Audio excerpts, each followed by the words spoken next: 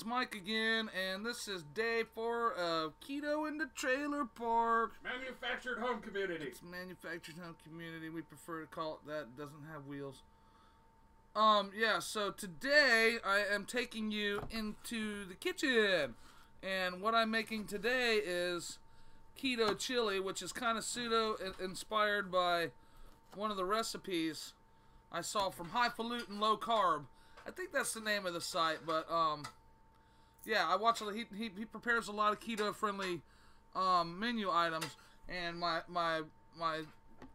partner over there right now, I've gotten together a bunch of onion and bell pepper, and I got my kitchen partner over there helping me, and this here is 4 sausage patties and I don't know, probably 6 tomatoes I'm gonna add to it. And along with that, some garlic. I don't have any chili powder, so I'm going to have to go cumin and taco seasoning. And I don't have any beef broth, so I'm going to substitute a pack of Lipton onion soup mix. So I'll get a little extra onion, and I'll get my beef broth and my salt all in one fell swoop.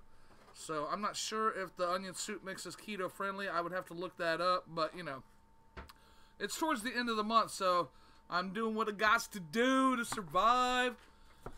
I mean, I do have some good luck black eyed peas in the freezer from New Year's Day that I didn't want to go bad because I knew we couldn't eat them all. But,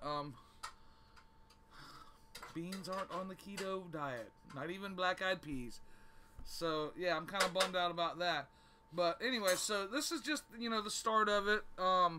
Obviously, there's not going to be any beans in there, but, just wanted to give you the basics of what's going in this dish. So right now, like I said, Butler's over there sauteing up the peppers and onions. And then we're going to add in the diced tomato, which the recipe calls for a can of tomato, by the way. But I didn't have a can of tomato. I may have to sneak a little bit of ketchup in there, too. So, yeah, I mean, it's not totally keto-friendly. But, you know, this is keto on a budget. Oh, crap, I dropped a tomato slice in the keyboard. Okay, and, so yeah, we're going to get this cooked up, and then I'm going to go ahead and add onto the clip when that's done, and we'll let you see what the end product is. And until then, we'll see you in 5. Oop, no, I can't use his, that's highfalutin, but it sounds so cool.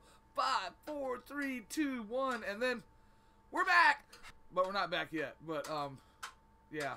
Check him out, Highfalutin. Oh, again, watching Thomas DeLauer. Yeah, and, he was quite a chunky guy, but now he's super ripped, and, yeah, he's just my hero. So, shout out to those guys.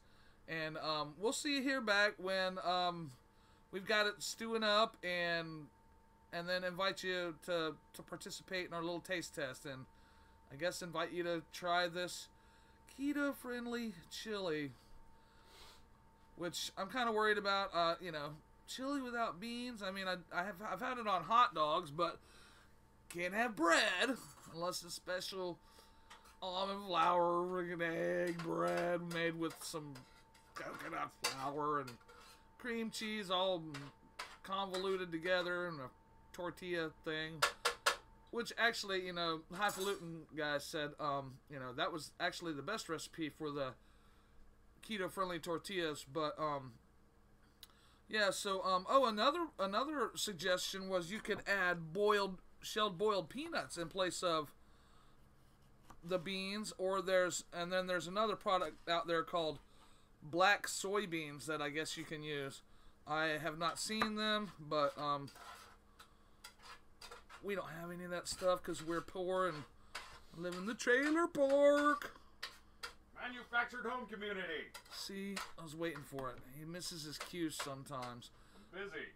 Okay, so, alright, we'll see you back in a minute, guys. Okay, y'all, so here's the big reveal. It's the keto chili with a dash of sour cream and onion. There's no beans in here.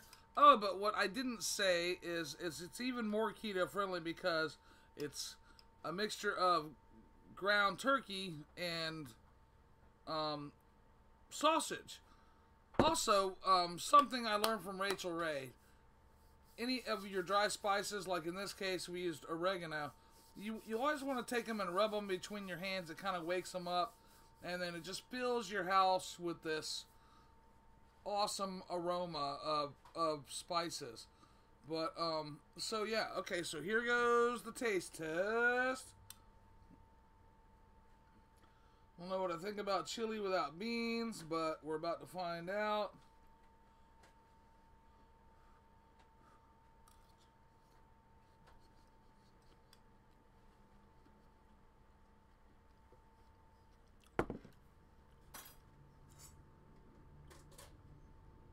It's not bad. I think it could use some more hot sauce, but we did add hot sauce and a little bit of jalapeno. But yeah, it's just really missing those beans. Damn. Beans are not keto friendly. So I think maybe next time I'm gonna try the peanut thing. See how that goes. I love boiled peanuts. I mean, this is the South. Boiled peanuts, them Cajun styles and the original. But yeah, I mean, for something low carb, I mean, it's definitely palatable, but I just like wouldn't write home about it.